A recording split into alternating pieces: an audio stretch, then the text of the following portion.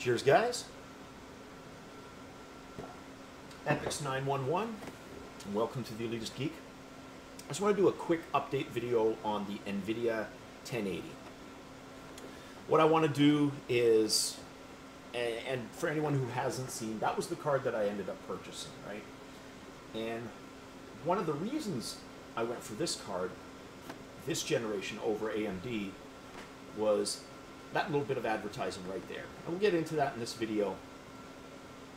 But like with the AMD video, I want to separate fact from fiction, marketing from hype, and let's try to just look at the facts and be honest about what this card can do, could do, and what it's currently doing. Really, that's what it boils down to. So, I've had the card a couple of weeks now. What are the things that I've noticed?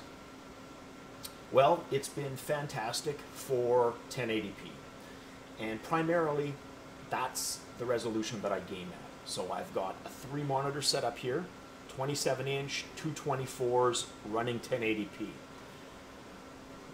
I have a 70-inch TV over here, also connected, 1080p. But I do have one 4K monitor in the house, and that's a 50-inch 4K monitor that my wife and I currently have in our master bedroom.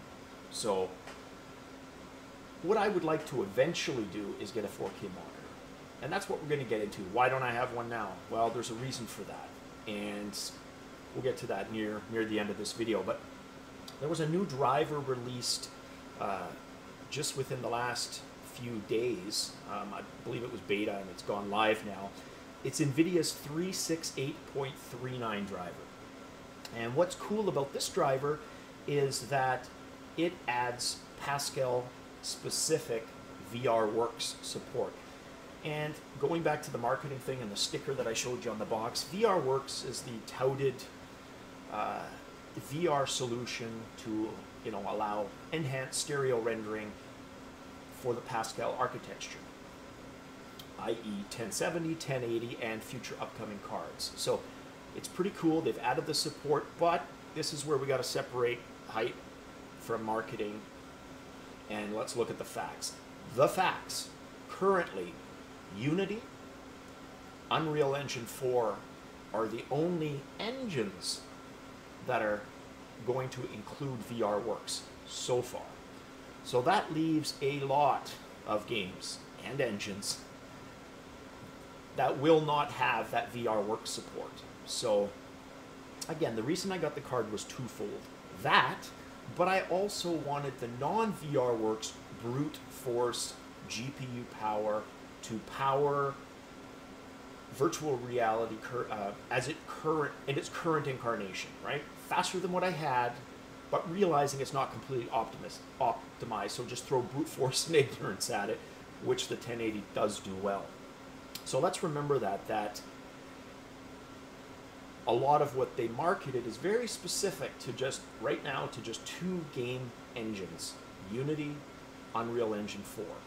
Now, the Unreal one is exciting, but let's face it, Unity is mostly a Android, Apple iOS set of development tools. While it's being increasingly used in Windows, and Wasteland 2 is a perfect example of that, one of my favorite games of last year, that has been designed in Unity. So it's going to take a while more. There's patience that we've had, right? Us early adopters who've purchased both the 1080 and who may have a Rift or a Vive, we've got to sit tight a bit more. But that's part of the challenge of being an early adopter. Anybody who rushes out and grabs a console on day one knows that other than launch titles, they're going to have to wait. I mean, it took the PS3 at least 2 years to really get traction. And that's when the games started really pumping out around 2008, right? Even, you could argue, late 2008 is kind of really when it came in its own, and it's no difference for the current PlayStation 4 and the Xbox One, right? So when games do take advantage of this, I expect them to just excel. They will be awesome VR experiences for those of us who have both the card and the HMDs, right? Either the Rift or the Vive or both. Now, just to go into VRWorks a bit deeper, it's not just about VR graphics. So most people know that physics, the physics, programming development side of game engines is something Nvidia has really made a push for with their PhysX, right? And in fact, you see that PhysX power increasingly, right? But what they want to do with VRWorks is they also want to add in sound. So they're really kind of touting the sound capabilities, the virtual reality sound. And they will continue to do the PhysX. So that's kind of like a three-prong approach to VR for Nvidia.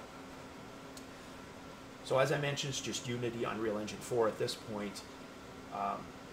And that makes sense that places like Digital Foundry and, fanboy crap aside, like I said, I am seriously hardware, platform, and game agnostic. And I can't stress that enough.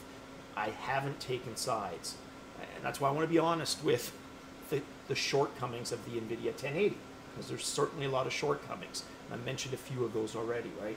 So anybody watching this, I don't have a vested interest in either. For me, it's always been about the games. The games, period, full stop. And whatever I need to do to push that experience, to that next level, I will do. Whether it's AMD Crossfire, Nvidia SLI, upgrading my video card, that's what it's about for me, right? So let's be real about what the 1080 can and can't do. So again, if you are purchasing it right now as an early adopter, realize that the potential of this card hasn't even begun to be tapped yet. The main potential you're benefiting from right now is simply what I said earlier, and that's brute force and ignorance. It is powering games sheerly on its technical capability, which luckily for us is, in a lot of benchmarks faster than the 980 Ti, regular 980s and SLI, it can beat them, 50% of the time, 50% of the time it doesn't. That was enough for me to make the decision to purchase the card because I recognized full well the cards that it's up against are fully mature cards. And the Pascal architecture is still so new that we're only going to see the card go up in performance. It's not going to go down. So if this had been a case where it was performing worse than those cards, I wouldn't have done the upgrade. I did the upgrade because of brute force. There was enough brute force there to power it to where I'm happy, right? So as we see, and where I was going with that is the benchmarks from Digital Foundry, they show very poor scaling for the 1080 from DirectX 11 to DirectX 12 compared to a card like the Fury X, right? Absolutely, there's no denying that. It's pretty clear. The scaling is not that great. It's a couple of frames usually. But there's so much more headroom, so much more room to grow for this card, and that is the exciting part, and that's what we have to look forward to. We just got to ride out this early adopter phase, right? So I'm curious how stuff like Vulkan, which is very hardware specific in how it communicates. It's kind of like in the old days, for anybody who doesn't know about programming, you may have heard of stuff like programming in C or C++, right? Well, back in the 80s, a lot of times programmers didn't use those libraries that are commonplace now because they had to ring every megahertz. The Commodore 64 was a 1 megahertz machine running on 64K of memory. Yes, it had a dedicated video card, but programming most games in C at that point in time would have killed it. Certain games, turn-based stuff like Fantasy, which was a fantastic game, that was actually written partially in BASIC. But again, it was super clunky and slow. So what most programmers did to wring, that ultimate efficiency out of an old computer like that is they would do their programming in what was called assembly language. And assembly language is, one step up from machine code, binary, zeros and ones. You're basically able to communicate with hardware directly. not all these layers in between. And that's what has me excited about stuff like Vulkan. As we see that mature over the next few months and years, we should really see the performance peak up. So for me, what happened with VR support? And I've got some really cool videos coming up where I'm going to talk about, where I'm going to show benchmarks, and I'm going to go through all the games that you guys requested. I'm going to throw some extra stuff in there, and I hope to have that up either later tonight, tomorrow by the afternoon at the latest, just to show you the brute force and ignorance this card is capable of, right? So, the other piece of hype to dispel is the 1080p at this point in time is not a good 4K card, all right? Kind of touched on that at the beginning of the video, but there are enough games right now that while you can play them in 4K, if you think of this card as being able to deliver 60 frames per second 4K gaming, sadly, that's not reality. At this point in time, it's not happening. Certainly there are games it's capable of powering, but there are a lot of games that it just can't deliver at 60 frames per second. It comes a little closer overclocked, but the stock Founders Edition, like the one I have, just can't do it, right?